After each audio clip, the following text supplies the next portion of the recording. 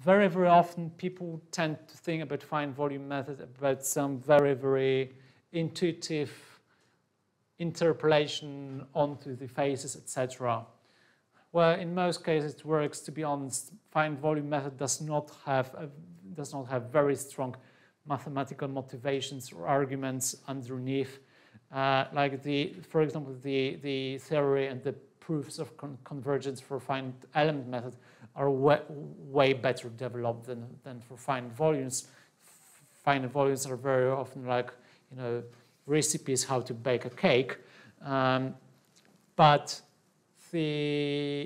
one thing that you should be absolutely aware of is how not to compute diffusive fluxes if you've got non-constant diffusivities. The problem that I want to address is the following.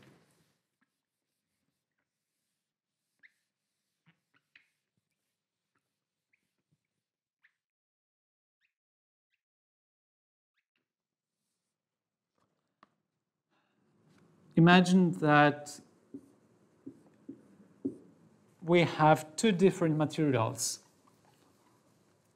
where we've got lambda low and lambda high. You can associate it with having two different materials of different conductivities.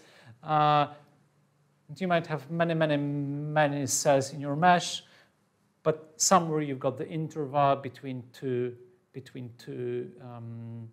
materials, and you've got two neighboring finite volumes. Or you might have just the whole field of variable conductivity that changes everywhere in the domain. So you got maybe small differences between the cells, but you have lambda differences between each pair of cells. Okay, let's have the centroids once again. And we said that how would you calculate the diffusive flux between 1 and 2? Well, generally, for constant lambda, you would do lambda times u2 minus u1 divided by distance multiplied by surface area of the face. What would you do intuitively if you know that lambda varies? Interpolate lambda? Smart idea, isn't it? Maybe yes, maybe no.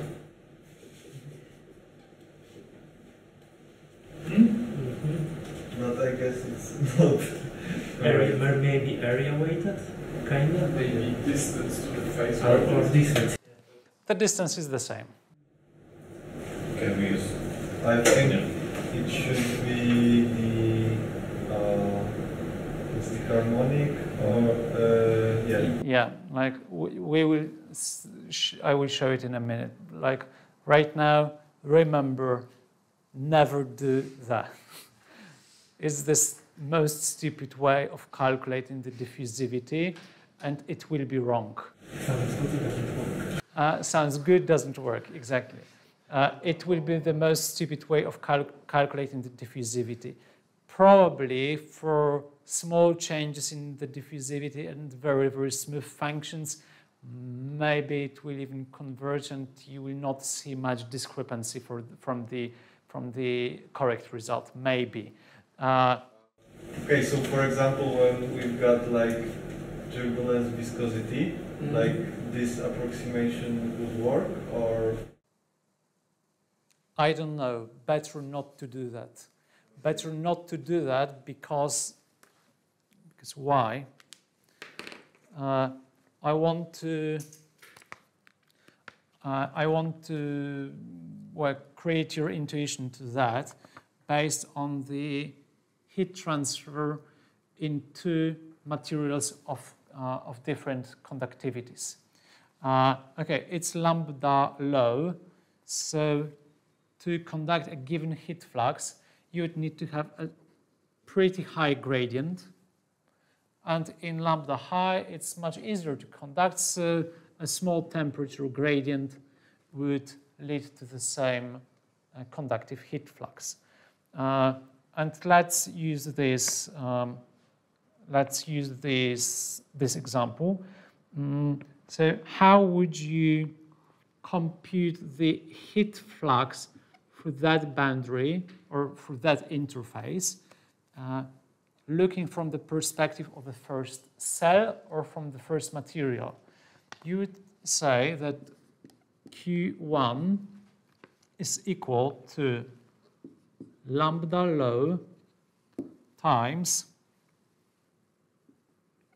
temperature at the interface, or let it be U, at the face, minus U1 at my centroid, divided by delta X half, meaning that delta X is the size of the cell.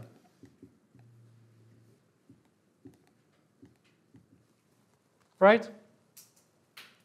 Well, okay, times A. And then I think you need to add a minus before. Yeah, that's right. I just want to calculate the magnitude, okay? What would it be from the perspective of the other cell? Q2 is lambda high times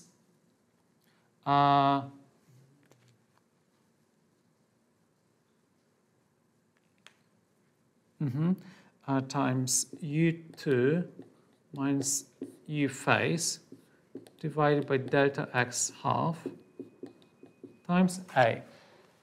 And as we said, the finite volume method is the method that is conservative when it comes to the scheme. So exactly Q1 and Q2 should be exactly the same. And if we do not fulfill this condition, we have basically destroyed the scheme, and we have destroyed the conservativeness of the scheme. So if you implement something that is not conservative anymore, then you will be generating energy, or you will be losing energy, or maybe you will be generating mass or losing mass in your scheme, depending on what kind of equation you're solving.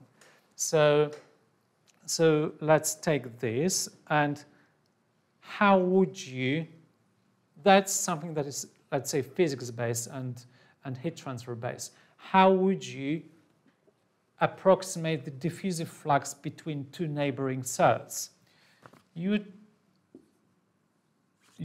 want to represent it by saying that, okay, we are not taking just half of the cell. We want to take our value and the neighboring value. So what we would like to have is, so we do not want to use the half of the cell and half of the cell. We want to use our value and the neighboring value. So we would like to have something like lambda resultant or averaged or whatever times U2 in the neighboring cell minus U1 at my cell divided by delta X times surface area of the face, right? And now the good question is, how should we calculate resultant value of the conductivity to have the conservative scheme? So let's see.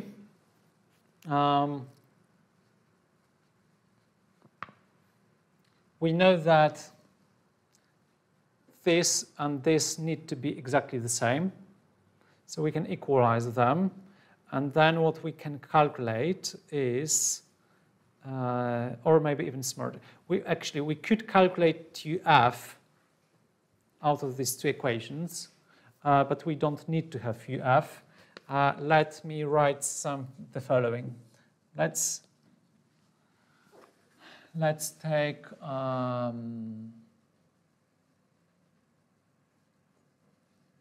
UF minus U1 equals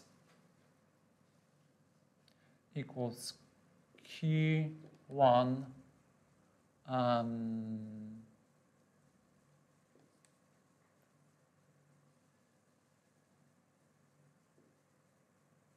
sorry, Q1 delta X,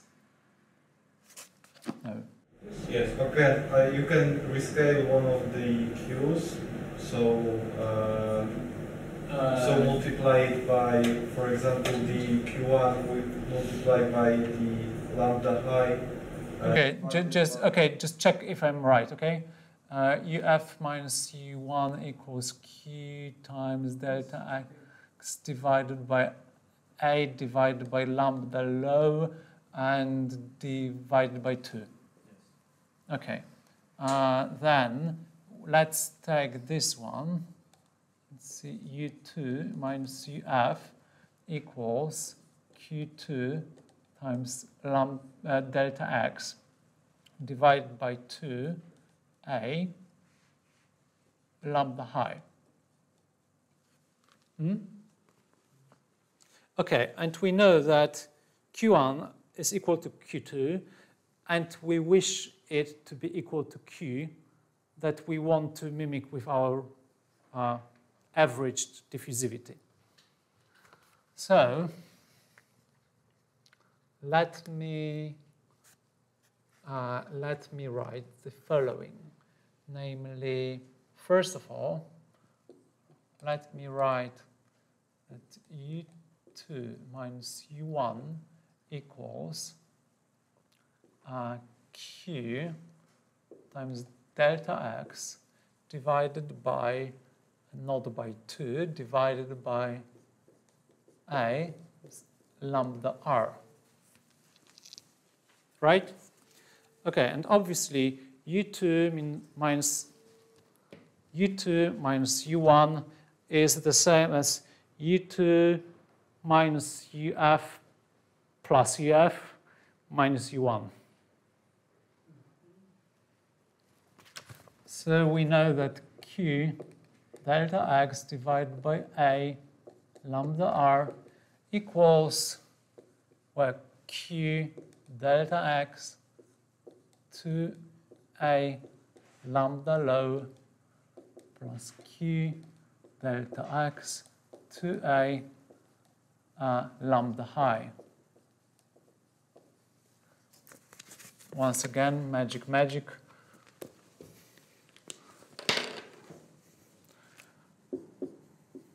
Oh, sorry, not that. Too much magic. And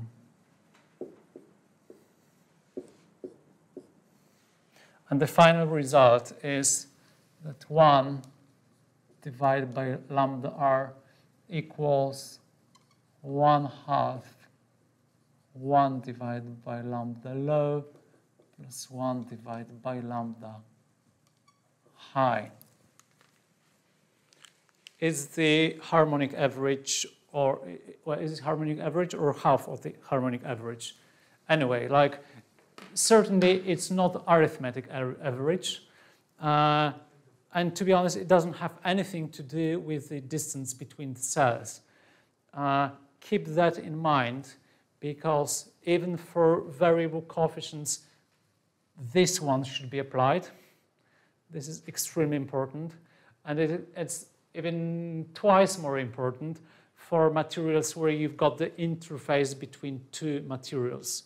If you don't apply that in finite volume method, you will even not destroy the conservativeness of the scheme. Actually, you will probably end up with wrong results where you generate mass energy or something like that, generate or use or lose. So just bear that in mind.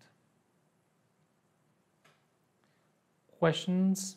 When no wonder if you got, we can check if it's okay. Let's assume that we've got conductivity of 1 and 1. Then 1 plus 1 is 2. Half means that resultant lambda is also 1. So it looks fine.